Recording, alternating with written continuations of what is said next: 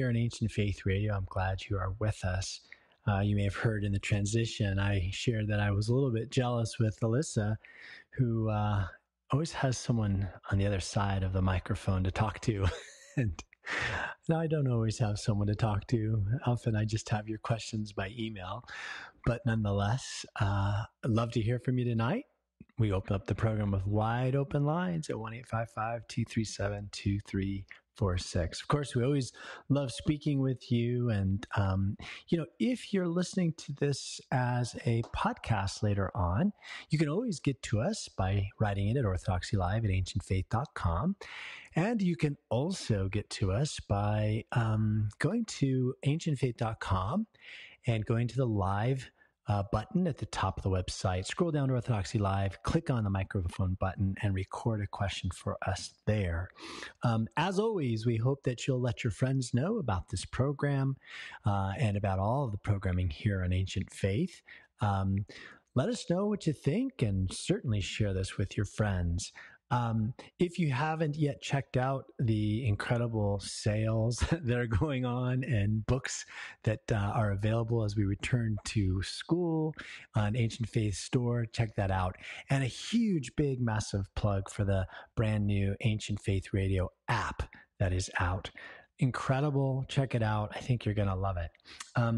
Now, before I get to my first call, I just wanted to put the plug out there. My first book came out in 2020, Toolkit for Spiritual Growth. If you haven't yet picked up a copy, I think you'll really benefit from the reading of this book on prayer, fasting, and almsgiving.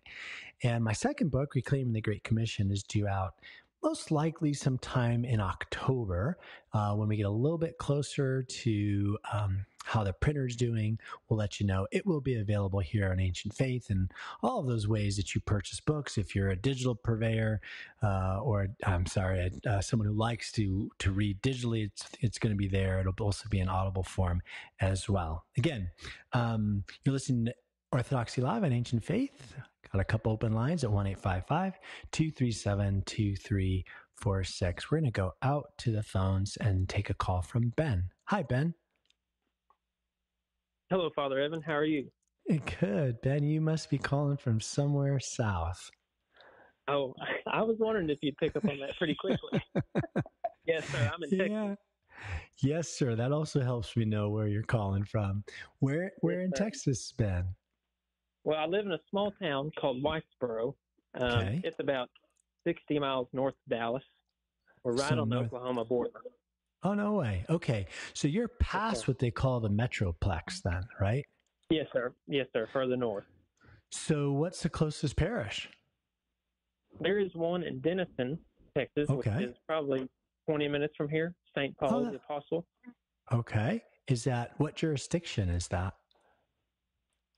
I don't know how to answer that question. I'm an inquirer. Oh, okay. To the Orthodox Church. And I've visited for Vespers maybe 3 times. Gotcha. So, well, so I'm yes, new to understanding everything. Yeah. So that question, I'll be honest with you, it's something that as someone who grew up in the Orthodox Church and grew up in America, there's a little sadness to that question for me, because in America, due to, recent immigration, really, some Orthodox churches and Orthodox people have really come in the last 20 years. That question jurisdiction means, is the church under, let's say, the Romanians or the Greeks or the Syrians or the Russians or the Ukrainians? I mean, it's a whole potpourri.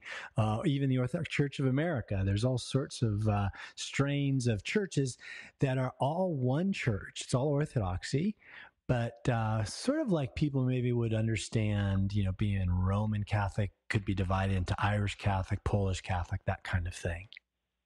Okay. Yes, sir. Yes. And now that you've kind of explained that a little bit, I'm more familiar with the terminology of what you're asking. And I'm trying to remember. I believe it's the Greek tradition. Oh, okay. All right. Yeah.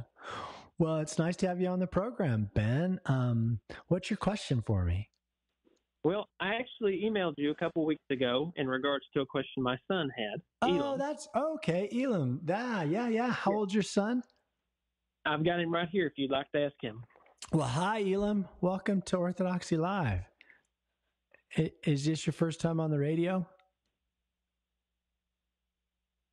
Oh, It is. I he's think gotten maybe a little shy nervous on me. because he's 6 years old, and this is the first time on a radio show, and it's kind of intimidating. Oh, So I I'm told him, sure I it said, "There's is. nothing wrong with that, you know." Elam, But I have to tell you something. Every time that music plays, I get nervous for the show. And I get butterflies in my stomach because I'm nervous to go on the radio. And I'm 53 years old and I've done this show 9 years. So if this is a first time on the radio, I would say I'd be nervous if I was you, because it's the first time you've ever done something like this. But I'm glad you called. And Elam, you'll have to tell me, what grade are you going into? you tell him what grade? Well, he's got a full case. He's going into first grade. Full case of stage fright. Well, I know. Has school started down in Texas? Yes, sir. We started just last Wednesday, so he's fresh into it. All right, full day first grade. Well, that's a big thing. Well, I'd love to hear what he's got on his mind, and if it's easier for you, Ben, to kind of relate the question, that's fine. Yeah. You want to ask? You want me to? Me too. Okay. He wants me to ask, so I'll just ask. Okay. Away. His question was, why did God choose to make Adam out of dirt? That's a great question. I love that question. So if we're looking in the book of Genesis, we hear of the creation of mankind and the first man, Adam. And it says, do you have your Bible close by? No, we don't have one open, actually. Okay. So depending on your translation, you hear that creation story kind of said differently. And I'm going to see if I can get there in time to the creation of Adam and see how my Bible is translating it. So let's see. It does say that he took him from the dust of the earth, right? Does yours maybe say it that way? Yes, sir. Okay. Now, it's interesting because the original Greek word there is pretty nuanced. And so I'm going to see if I can do the best I can with explaining this to Elam and to you, Ben. Now, where you live in Texas, do you see a lot of red dirt? Yes, and the further north we go, we do. Yeah, you've got a lot of that, right, in Texas. And yes, have you driven on dirt roads with your son before, Elam? You've been on a dirt road with Daddy? Yes. Yes. And when you're going that dirt road, what happens to the dirt? If you look behind the truck. It just goes up in the air, doesn't it? You kind of notice it up in the air, right? You kind of see that dust hovering. And it's not really going up into the sky, and it's not really laying flat on the earth, but it's kind of hovering in between. Do you know what I'm talking about? Yes. Yeah, okay. Well, in the word that's used in the Bible there for dirt, it actually means that dirt that's not quite laying on the ground and not quite floating up into the air, but hovering just above the surface of the earth. I want you to imagine that for a minute. Now, of course, when God's creating humanity, he's not creating it in Texas after a truck is driven down a dirt road.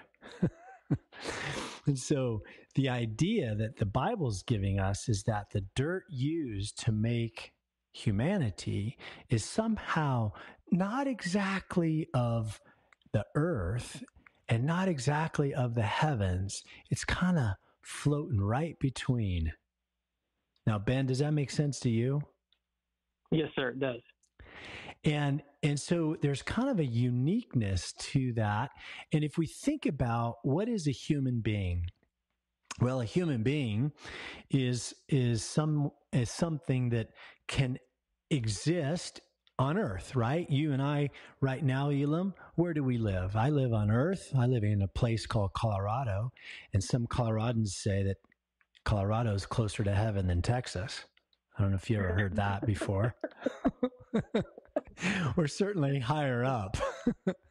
But I've heard people say that Texas is God's country too. So either way, yeah, either way, when we're talking about where we live, most of us would say, well, I live on planet Earth. And I might say, well, I live in Fort Collins, Colorado. In your case, your dad will have to remind me what the name of your town is. Oh, Whitesboro. Whitesboro, Texas, right? Which is Yes. north of Dallas, 60 miles on the Oklahoma border. Okay. So that's where you live. But, when we leave this earth, where are we going to go live? With God. Yeah, with God. And does he live in what we call the heavens? Yes. Yeah. So we're going to go live in heaven with God. And so a human being, it's kind of like human beings are, in a way, kind of spiritual astronauts. We can live on earth and we can live in heaven. And while we're living on earth, our goal is to live in heaven. And when God created us, even when he created us, that intent was there. That's why he used that special dust that was hovering just above the earth, but not yet in heaven. Now, unfortunately, when God created us, we can go the other direction. We can go away from God, right? Have you ever heard about that, where people don't want to follow God? They don't want to live with God. They don't want to follow God. Have you ever heard about that? Yes. Yeah, and they don't go to heaven. In fact, they don't even remain on earth. They actually go down to some place we call hell. That's a scary place, terrible place. None of us want to go there.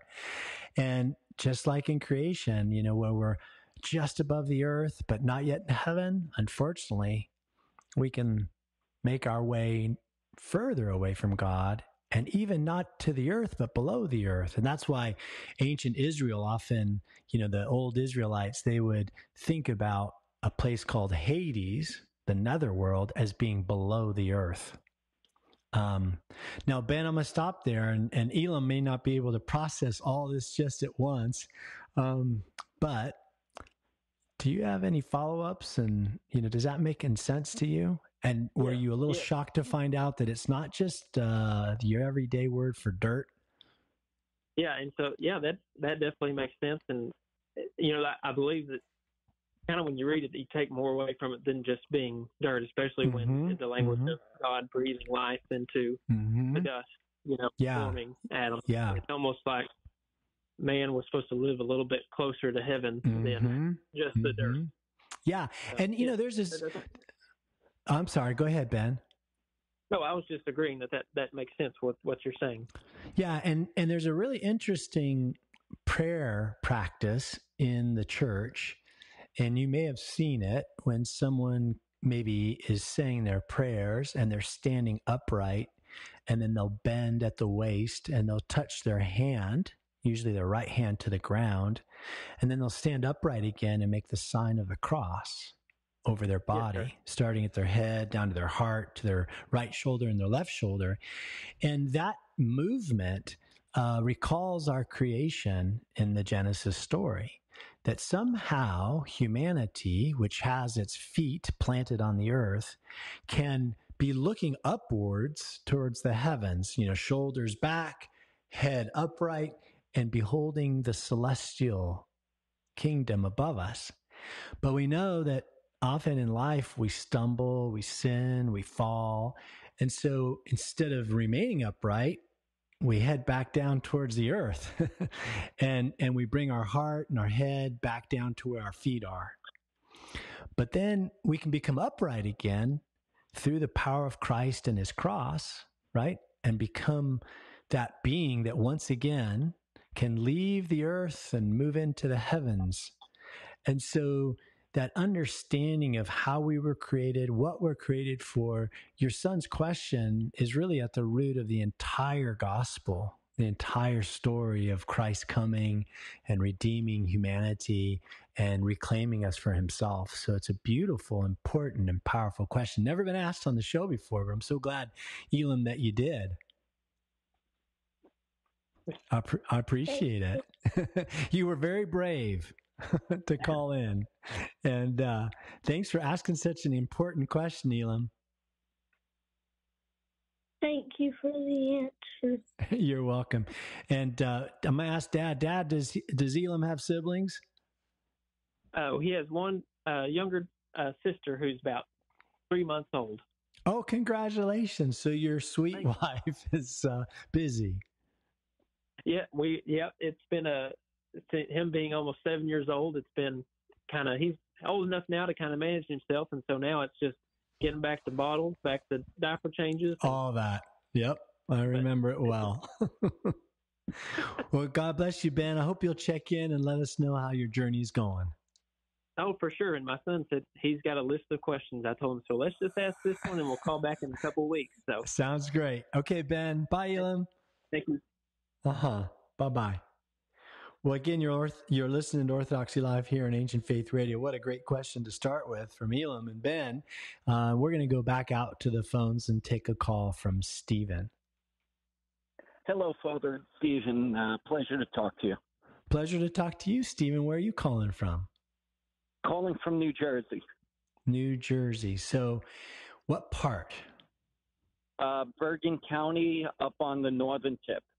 Okay. Bordering New York State. Okay. So I was in Ocean City. Does that sound right? Ocean City? Yeah. A little further south by the beach area. Yeah. So there's a parish, St. George's. I visited there during the Lenten season and gave a retreat. I think the retreat's found on the special section here on Ancient Faith Radio. But so how far away are you from there? Probably about an hour and 20 minutes. Oh, a fair amount. Is where you live, is it rural or urban? No, it's rural, but, it's probably 45 minutes to Manhattan. Or actually, It's only about 25 miles, depending on traffic. But we have a lot of Orthodox churches up here. Yeah. We have OCA, Greek, Antiochian, so pretty lucky. Yeah, where do you attend? I attend the Antiochian church in Bergenfield, St. Anthony, and I'm originally a member of the Carpatho-Russian Diocese. Well, wonderful. It's nice to have you on the program. Thanks for calling. Thank you. Thank you, Father. My question has to do, now that we just completed the Dormition, is there any legitimacy regarding, there's a book out there or there's a old manuscript, St. Maximus the Confessor on the Virgin Mary. Are you familiar with that? To a degree, yes, to a degree. Is that acceptable reading information, or is it just, not worth even reading? Well, there are many incredible experts on St. Maximus the Confessor. One of them teaches at Holy Cross Seminary. His name is Father Maximus. He was named after his patron, St. Maximus the Confessor. And I would say that anything you can read from St. Maximus is worth reading. He is one of the great fathers of the church and one of the great confessors of the faith is a good way of putting it. Someone who explains and extrapolates and articulates what our faith teaches, right? And so I sense within your question, kind of a probing about, is it around Mary and the Dormition? I haven't read it, but there's a book out there by a gentleman named Stephen Shoemaker, who I think is a Catholic individual who translated it into a book. And then when I was doing some further research, it seemed to indicate that it was probably not written by St. Maximus, but I never heard of, I've always heard of St. Maximus the Confessor, but never heard about this particular document, and I didn't know if it was in line with spurious or not, the Gospel of James or Evangelia, right?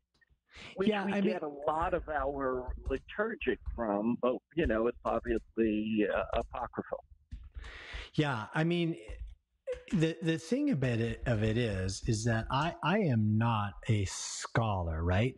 But what I could tell you is that Saint Maximus, let's give you a sense of some of the accepted works, right, of Saint Maximus the Confessor, on the cosmic mystery of Jesus Christ. He's got a work on 200 chapters on theology. Right. Ecclesiastical mystagogy, the Life of the Virgin. That's the book that you're thinking of, right? That's correct. Yeah. Yeah, and it's understandable that some wonder. Like I said, I'm not an expert in this reality of what Saint Maximus wrote or didn't write, and what I would say is I can do a little checking for you because I know who to ask. And, what I can do is sort of give a report next week. I can find out from, Father Maximus about the book and say, now, is this an accepted work in Orthodox circles? And perhaps I'm going to have a savvy listener who knows more about. And as you said, it's an important question, right? So your question is, look, is this an acceptable work in the church? And some people might be questioning what you mean by that, right? Yep. And there are ancient Christian texts that either have been rejected by the church, right? Because their content was deemed dangerous and heretical, right? And then there are books of questionable authorship, and they may be accepted by the church, right? Just because we don't know exactly who wrote them, we may say this is an acceptable work that we can read in the church, but we're not sure of its authorship, right? And then there are works that are meant to basically be forged in a sense to sort of sway us. They're imposters, so to speak. But I think, the general theology of the church related to the Dormition, the safest place to look for what the church teaches is in the hymns and prayers that surround the feast and the readings. Absolutely. Right? This is where we know for certain this church is speaking with clarity, and so, in our recent celebration of the feast here in our own parish, I had to distinguish for some of our parishioners that as Orthodox, we do not speak of Mary's assumption in the way that many Western Christians might, that she was assumed before her dying into the heavens. Right? And some people will ascribe to that theology, and the church says, no, Mary died just as every human being has died besides Enoch and Elijah, right? And she has a feast of her falling asleep. That's what the chimesis means in Greek, or Dormition in English, right? And often in the icon, when we see if you can view that icon in your mind's eye of Mary and Christ, her body is shown laid out as she's reposed and asleep, but her soul has been taken by Christ, right? Absolutely. So we'll say in the hymn, that the mother of life has passed from death into life. That's the hymn of the feast. Yeah. So Stephen, it looks like I got a little homework to do. Father, if you don't mind, I'd really appreciate it. I don't want to buy the book and then not read it, so I will wait until I hear next week. I'll tune in as I always do.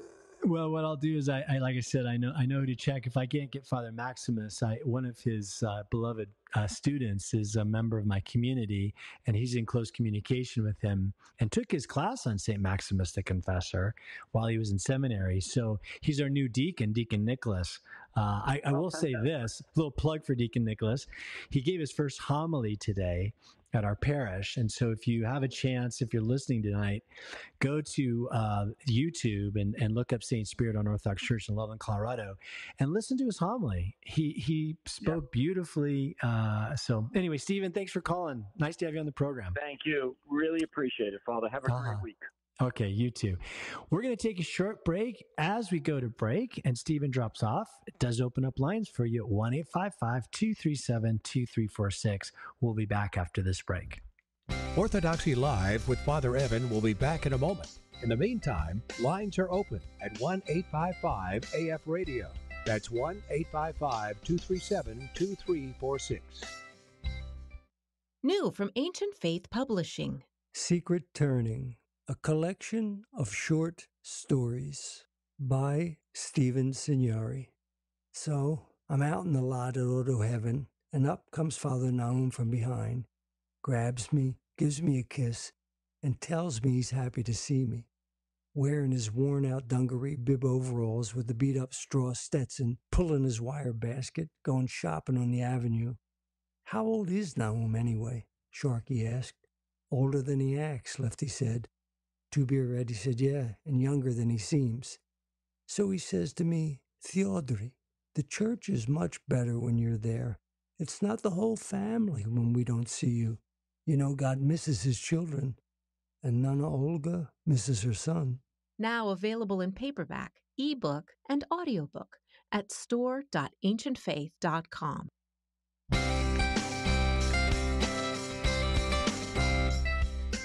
Father Evan is ready for your call, and our lines are open at 1-855-AF-RADIO. That's 1-855-237-2346. Here once again is Father Evan. Well, welcome back to the show. And as we went to break, I mentioned we've got a few open lines for you if you'd like to call in with your question. We're going to go out to John. John, welcome to the program. Hi. Hey, John. I had a feeling it was the John I know from Denver. It's good to hear your voice, John. Yeah. Hey, thanks for visiting us, by the way, a couple weeks ago. Oh, yeah. Are you still out on your travels? No, not yet. I head off to Ancient Faith next week. Ah, wonderful. So you're still at home, and then you'll make your big road trip. Yeah. So. Well, it's good to hear your voice. Yeah. So I was listening earlier with Elam asking or having his dad ask questions, questions like that. And I have one that small T tradition type thing. Some of the Orthodox churches, like the Greek, I mean, we just go up for communion and we're there. But some of them, the tradition is to cross your arms over your chest. Wondering where that comes from. Well, very, very interesting tradition as you've seen some people make the cross. And just so, again, for people in their mind's eye, in an Orthodox service, the service on Sunday is what we call a divine liturgy. It's focused on the celebration of our Lord's resurrection, the exposition of the good news, and the calling down of the Holy Spirit to consecrate the bread and the wine that is offered into the body and blood, with the faithful being invited to come forward to receive the Holy Eucharist at the conclusion, basically, of the service. And as people come forward, the clergy are arrayed outside of the altar, and the faithful come forward to receive the Eucharist. And some will come forward, and as they do so, they'll place their left hand on their right shoulder, and so their elbow is near their midsection, and they'll place their right hand on their left shoulder, and so it's right over left. It can be left over right. It doesn't really matter there, but if you look at that, it's sort of forming like a cross, right? And so the faithful may come forward and do that before receiving communion. Now, there's a lot to say here, John, believe it or not. One of the reasons that people do that is practical, because clergy as they're holding the body and blood, don't like to have people making movements that are perhaps uncontrolled or erratic around the chalice for fear that they may hit the chalice and unfortunately tip it in such a way that some of the body and the blood may come out of the chalice, right? So there is a practical reason if someone places their arms like that, especially little children, it kind of keeps them from moving in such a way as that they would disturb the chalice, okay? There's also the idea that when doing so, you're forming, as I said, the sign of the cross, which is always a good thing to recall the cross of Christ. And there is another reality that's more attached to some of the iconography in the church. So let me see if I can explain this. Have you seen, at Holy Week, we process a tapestry on Good Friday that we call the epitaphios. Have you ever looked at that tapestry? Yes. Yeah. So for people who are unfamiliar with it, it can be, kind of an icon that's been done on let's say a fabric, and oftentimes it's a woven, sort of embroidered depiction, but it depicts the passion of Christ, of his burial. And the term epitaphios simply means that which is placed upon the tomb. And so in the Holy Week service, it depicts Christ being laid in the tomb, and we process that tomb, and we relive the burial of Christ, okay? Now, if you look at that tapestry, or if you look at that icon or embroidery, however your church has it, if you've never seen one, you can probably Google Orthodox epitaphios. You may only see the external tomb, which is decorated in flowers, often a wooden structure, but it's inside there, laid on the flat portion of that structure, is this epitaphios. And if you look at the depiction of that, you'll see Christ laid out. And there is often erroneous depictions of him, showing him with his arms crossed over his body, like someone coming for communion. Okay? And that's actually incorrect. His arms are to be shown at his side. Okay? And the reason for that is that someone with their arms crossed is understood to be an unwilling sacrifice.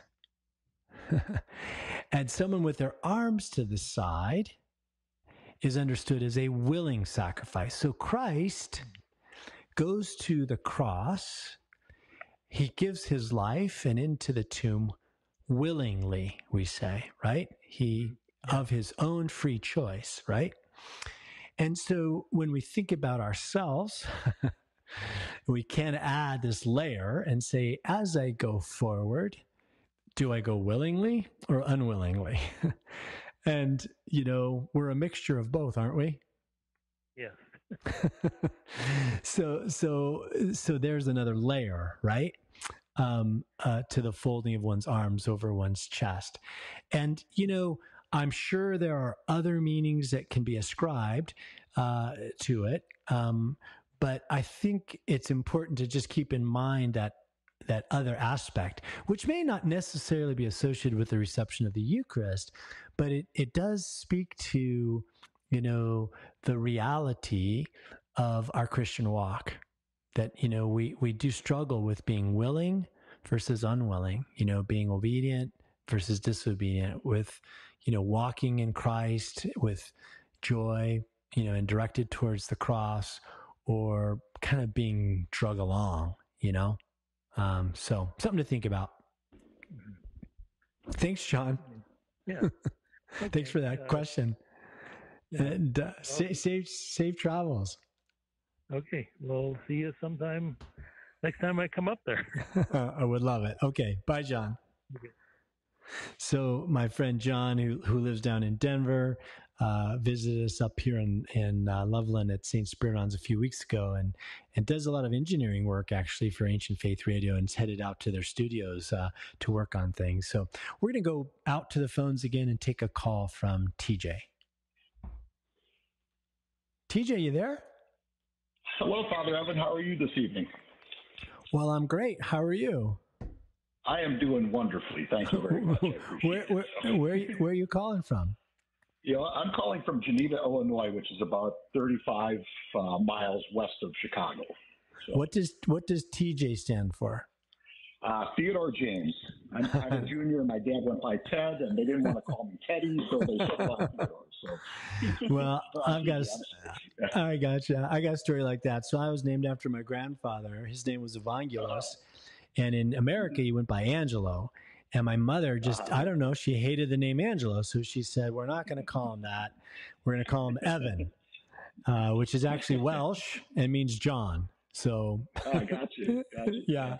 Well, my dad was a huge Green Bay Packers fan, and I was almost named after a Packers player whose name was Boyd, and my mother refused to call me Boyd, so that's how we get Theodore Jr. So that's so funny. Well, I'll tell you. So if you're in Illinois and you're a Packers fan, how did that happen?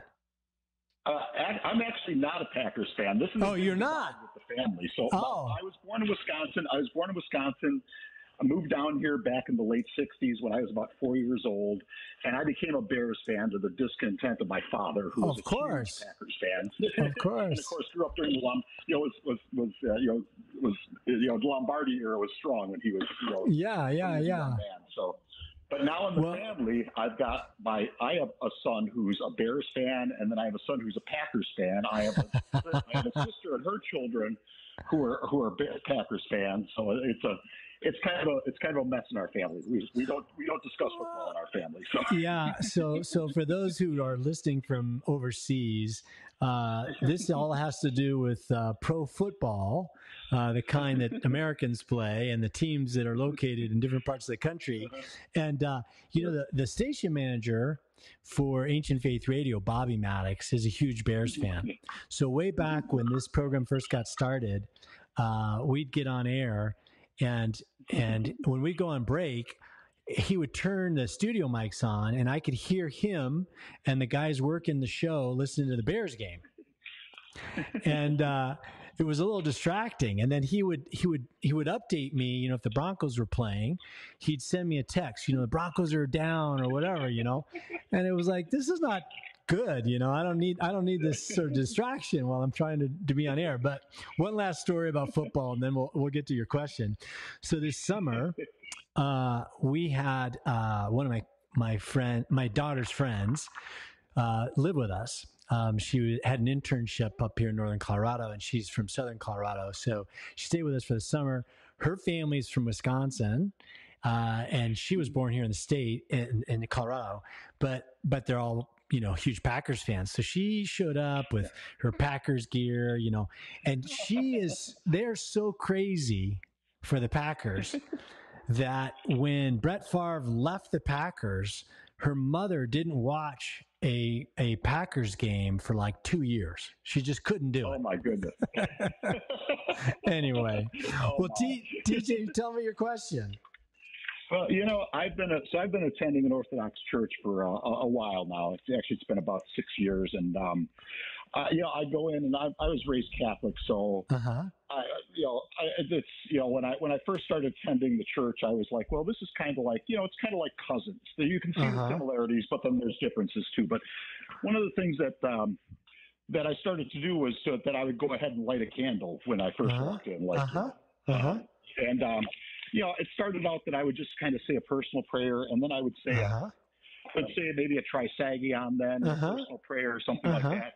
And I started to kind of look, and I can't find. I guess my question is there any type of prayer that you're supposed to say when you go in and first light the candle? And like I said, I've done a little bit of research online, but I can't really seem to find anything. Yeah. That gives me a type of definitive answer. So, well, it's a beautiful question, and it's a question that I had a young couple at church today. who is investigating the church.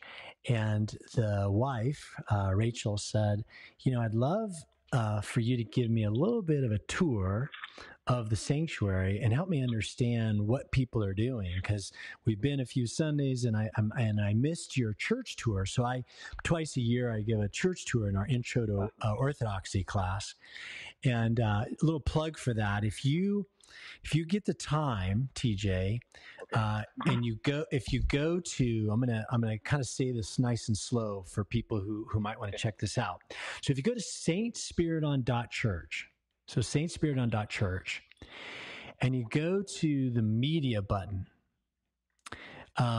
you'll see in the drop down there's an Intro to Christianity course, and if people click on that, and they'll go to another page and they'll see a series of lectures, and in there, unfortunately, I would say these lectures are worth listening to, but you're not going to find the church tour.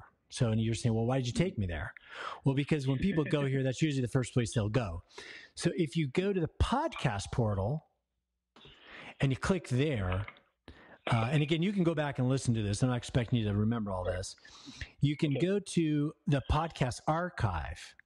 And from the archive, there are these classes. And again, you'll find the Intro to Orthodoxy class. When you click on that, there is a tour, a church tour. And I recommend people take a listen to that, because I'll talk about the progression into the church and what it means. Now, for purposes of your call, let's talk through what's going on. So when you arrive in an Orthodox church and you walk into a space that is, in American parlance, we call it like a vestibule. But in the church language, we call it a narthex, right? And it's a transition space between the world and, if you will, the kingdom of God, okay? And as you walk in, typically an Orthodox church is going to be facing Jerusalem, towards the east, the city of God, or facing east towards the rising sun, which means you've placed the west to your back. Now, that's significant to the question you've asked, because the west is the place from which darkness comes. Okay? So we place our backs to the west, we move to the east, and the darkness is at our back, and we're heading towards the light. Now, when you walk into the church, as you know, the first thing that's occurring is you're going over and you're receiving the light from a candle. Now, I said it that way. Most people say, well, I'm lighting a candle, Father. And I say, no, you're not lighting a candle. You're receiving the light. Because when you get to the church, you don't go get a book of matches, strike a match, light your candle, and plunk it into the sandbox. Instead, the candles are lit. If you're the first one there, there's one candle lit, and you're receiving the light from that light. Okay? Right. Now, when we read the opening of the Gospel of John, right, we read about Christ as light. And this is significant because this is the reading that accompanies the Feast of Feasts, Easter, or what we call Pascha, right? Right. And here's the key point I want to make. In the beginning was the Word, and the Word was with God, and the Word was God. He was in the beginning with God. I'm reading the first few verses of John. All things were made through him, and without him nothing was made that was made. In him was life, and the life was the light of humanity. Okay? So what is the prayer that a Christian should be saying as they enter the church? It should be a prayer centered around the receiving of light from Christ, who is the light of humanity. And so there are many passages, obviously, in John's gospel, but throughout Scripture that reference this idea of the light and how Christ, the light, illumines our darkness. So that's the prayer that I would say, is probably the most central. Christ, the light who illumines our darkness. In fact, one of the icons, primary icons of the church, is Christ, the light giver. Okay. So have you been to the Paschal service, TJ? Yes, I have. Uh-huh. So you'll remember the church is darkened. Mm-hmm. All of the lamps and candles are extinguished except one. And the priest comes out and he says, "Come receive the light from the light, which does not wane, Christ." And then that light is spread through the congregation, right? So I would say, TJ, as you go in, that is the prayer that I would have on my heart, is that I'm coming to receive the light of Christ. Now, we need to add a coda, a little asterisk. You may have noticed that people will light vigil candles or 7-day candles and have them placed, up near an icon or near the altar. Have you seen that? Yeah, I have. Yes. Yeah, and that's a tradition even within Catholic parishes, right? Yeah, and it is. Yeah, people will do that, right? And there's a little distinction there. There's a distinction of, I've received the light of Christ, and now I'm taking this offering candle, this prayer request, and I'm placing it before God for him to respond to. And someone makes kind of a pilgrimage, when they're lighting that candle. And, for my dear friends that are Protestant, they kind of scratch their head at all this. They say, what is this, lighting candles and walking them and leaving them? It doesn't matter. And I'll say, well, in Scripture, when God visits Abraham, his name's Abram at the time, and he says to Abram, "Get up and go to a place that I will show you." And he makes his pilgrimage, right?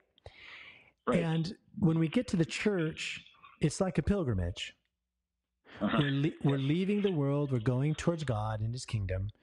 And that making of an offering and the leaving of a candle is an extension of that pilgrimage to God, right? And so that's why the church practices it. But TJ, what of your question did we not answer, or anything that you're still wondering about? I think you pretty much hit on all the highlights of it. So it was just one of those things like I said, I light the candle, I pray, and it's like the first couple times I did it, I'm like, okay, so what, I don't know what I'm doing, but I'm going to do this. Yeah. I understand. Well, TJ, I hope you'll call in again. Check in and let me know how you're doing. Thank you. I appreciate it so much. And I asked that, could you do me a favor too, Father? Yeah.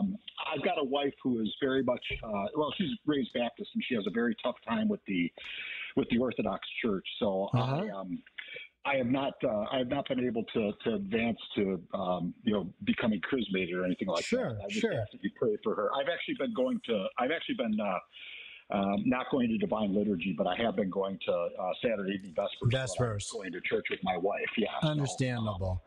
Yes, indeed. I will pray. Okay. Thank you so much, Father. Okay. All right, TJ. Thanks for calling. Bye-bye. Well, thank you, TJ. And I want you as listeners to know that I definitely have you in my prayers as I prepare to serve the Sunday liturgy. I've got a prayer list that I go through each and every Sunday liturgy and whenever I celebrate during the weekday. And I do have the listeners of this program listed, as I do, if you will, the staff and the contributors and the podcasters, if you will, and bloggers of Ancient Faith in this ministry. So you are in my prayers for sure. And especially for those that are inquiring and looking into the church. I understand the difficulty that journey can be for many. So we've got another question that came in by email this week from Kimberly, who's an inquirer. And she says, "Hi, Father Evan. My cell phone's quality is pretty unpredictable, so I thought I would email my question to you. I've been attending a Greek Orthodox Divine Liturgy for almost 5 months, and I hope to be chrismated next year." So chrismation, baptism, is the means by which someone is initiated into the church as Christ has directed. If someone's been baptized in the name of the Trinity, and the bishops of the church deem that baptism to be valid, they're not brought in by baptism, but they're brought in through anointing with holy chrism and confession of their sins and of the faith. So that's what she's referencing there. Could you walk me through the how-tos of venerating icons? I see people doing different things before and after liturgy, making prostrations, which are called metanias in Greek, crossing themselves 3 times, crossing themselves once, bowing but not kissing the icon. And are women supposed to keep their hair from touching the icon when kissing it? Thank you in advance for your help. Your podcast has been a tremendous resource. Well, thanks, Kimberly. Look, a lot of times we can feel like we're doing something right or wrong. And I am so frequent in telling people, you're not doing anything wrong. You're trying to understand and live your faith and appropriate a tradition, liturgical tradition that dates to the time of the apostles. So no one going into the church should feel like they've got it all down, including myself. I learned something after my assistant priest, Father Gabriel, returned from Jerusalem about the vesting of the chalice and the disc before the service of the Divine Liturgy that I didn't know.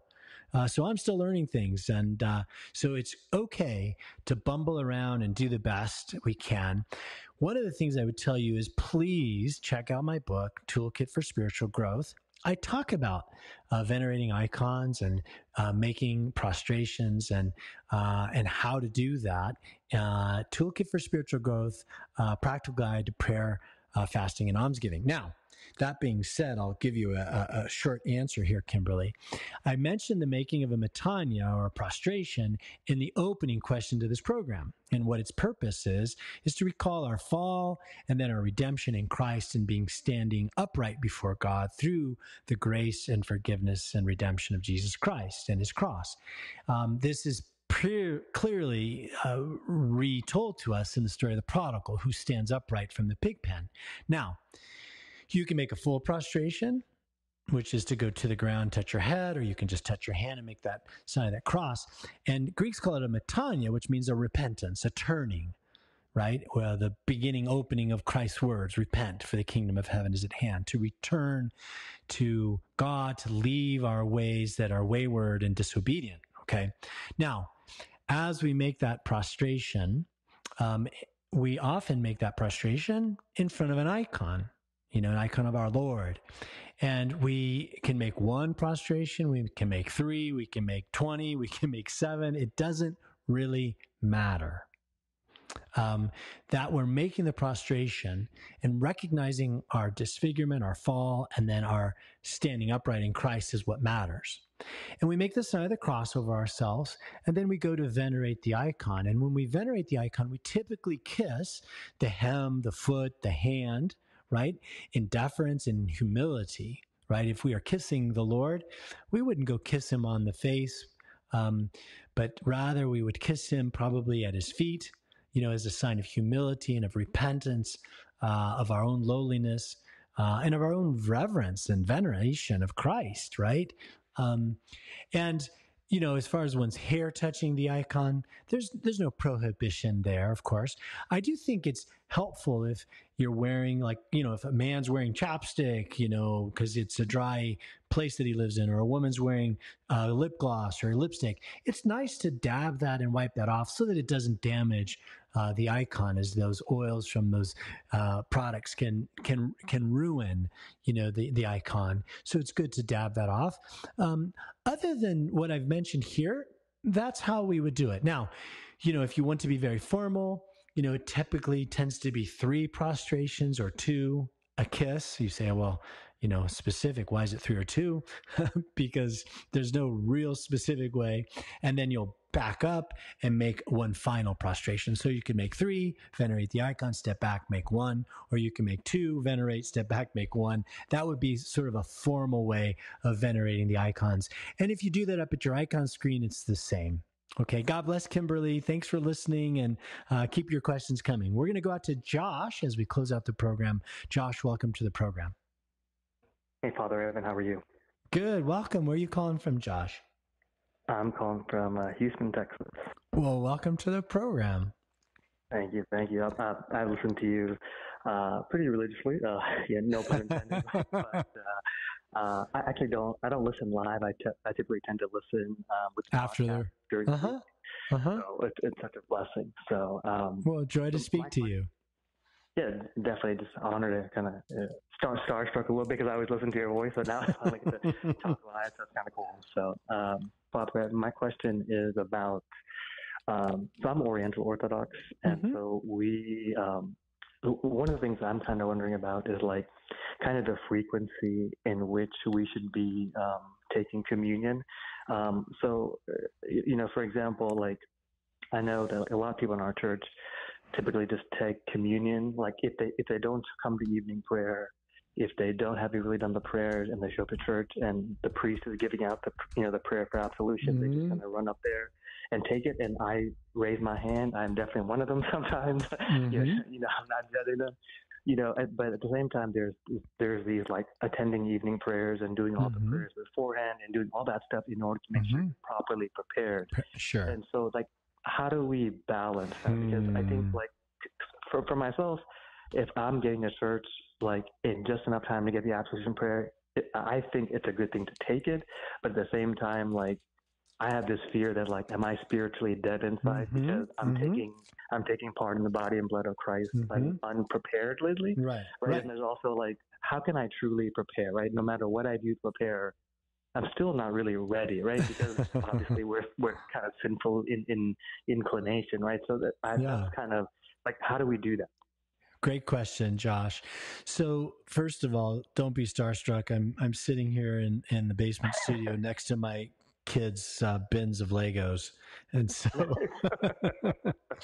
that's awesome. So Josh, the question about how often or how frequently we should receive, we need to be clear that in the time of the fathers of the church, like Basil and John and Gregory, they received communion daily.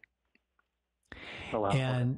And so, the Eucharist was to be received daily by faithful Christians, because we would say to ourselves, when would we not want to commune with Jesus our Lord? And the obvious answer was never. We always want to commune with Jesus our Lord. And so there developed a sort of errant practice for historical reasons. For example, in many of the churches of the Byzantine East that were overrun by Islam, the ability to receive the Eucharist was curtailed by persecution and destruction of churches. And so the church, said to the faithful, well, listen, we understand you can't get to the Eucharist daily or weekly, so no less than twice a year. The unfortunate reality was that as we came out of that persecution, many of the faithful retained this as a tradition, capital T, that we only received twice a year. That's how I grew up. And crazy, but in the midst of all of that, St. Nicodemus, who compiled the Philokalia, so heady stuff, right? St. Nicodemus, he wrote a treatise to say to Christians, you must receive all the time. And the book is called On Frequent Communion. And so he was restoring the correct practice that we receive the Eucharist. And notice that when the Lord gives us the teaching on the Eucharist, he says, receive, eat, but he puts it in the infinitive imperative command, meaning always be receiving, always be eating the Eucharist. So let's establish that the Eucharist is to be received constantly. And in fact, there is a canon of the church, a teaching that says, if you go more than 3 weeks without receiving, you have excommunicated yourself. That's what excommunication means. You're not in communion with Christ. It's sort of like saying, I'm married, but I haven't been home for 3 weeks and I don't know what my wife's up to. Then I'm not married, am I? And so the church says if you go that long, there should be some process of restoring yourself to communion with the Lord. Now, proper preparation, is something that we know we must do, because St. Paul warns us in 1 Corinthians chapter 11 that the reception of the body or the blood brings, in an unworthy matter, brings judgment, even sickness or death. So you're right to say, I should do my best to prepare, right? But you can become scrupulous.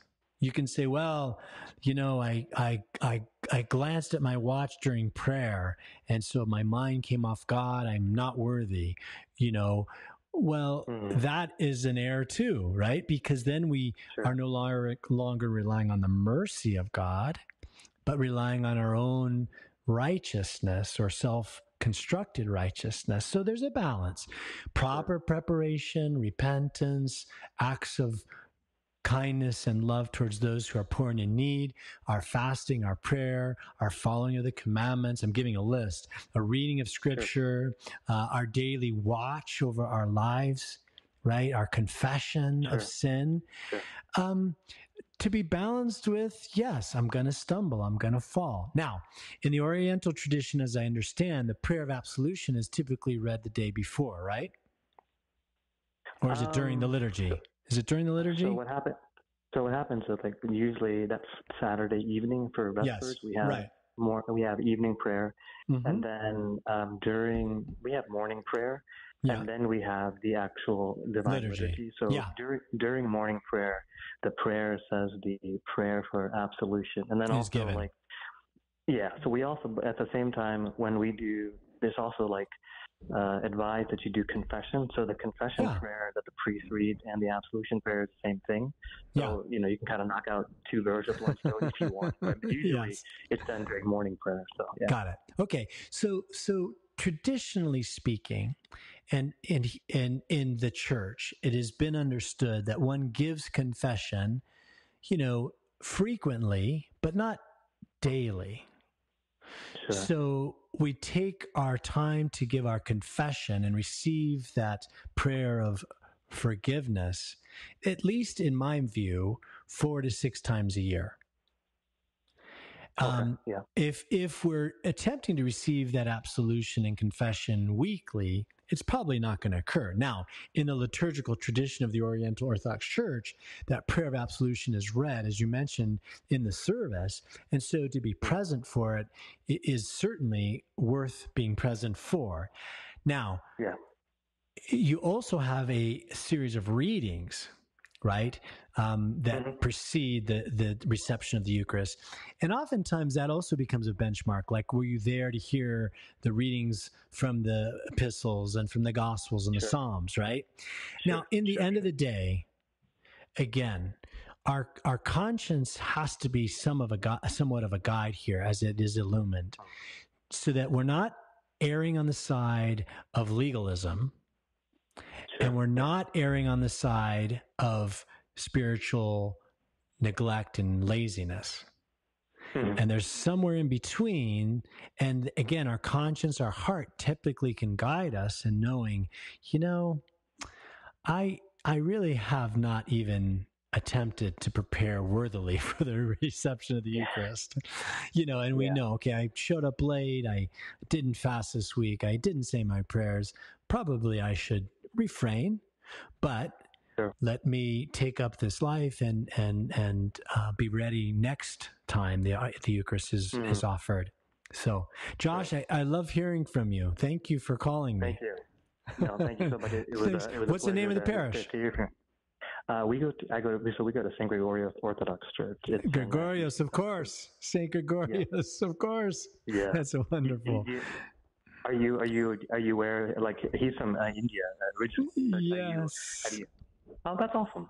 Yeah, of course. I've got dear friends in the Chicago area that I've become familiar with, and priests that are serving in the Coptic Orthodox Church that just have taught me so much. So it's been a beautiful relationship. So thanks, Josh, for calling. Thank you so much for having me on. I definitely appreciate it. Have a blessed week. You too. Bye-bye. Well, as we close out, we thank you for listening. This has been your show about the Orthodox faith, her life, her teachings, and her traditions. And I'm your host, Father Evan.